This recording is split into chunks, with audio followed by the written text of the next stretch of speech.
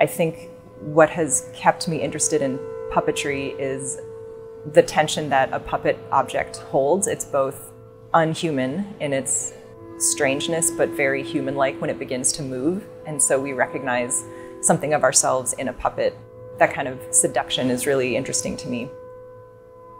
This past year, I've bridged my training in printmaking with my more recent interest in puppetry and performance, and especially video. So kind of merging those different media into a new body of work.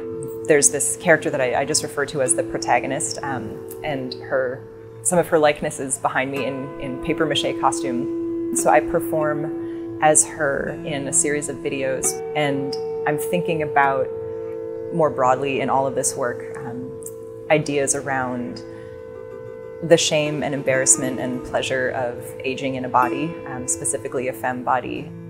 And I think of the costume as kind of both a confessional performance space and a protective shield. So I feel both very vulnerable and overexposed and maybe like oversharing in that kind of performance space, but also hidden and like I can enact certain ideas that I'm much too uncomfortable to sort of articulate in my real life.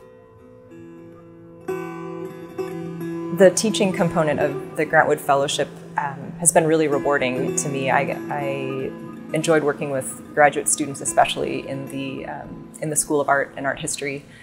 In terms of my studio work, this year has opened up the possibility of collaboration. I met a number of filmmakers in Iowa City.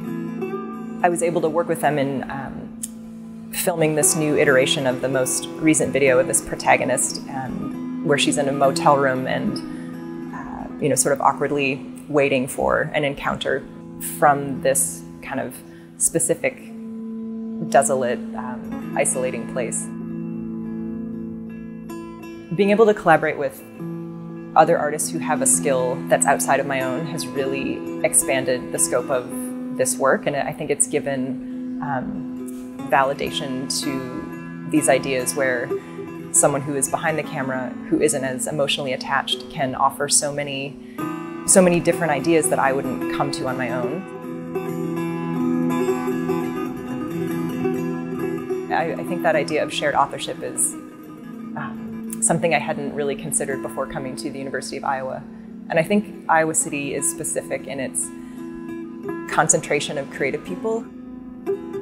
I found a really distinct community of creative people that want to make things together. And that has been the most rewarding part of being at the University of Iowa.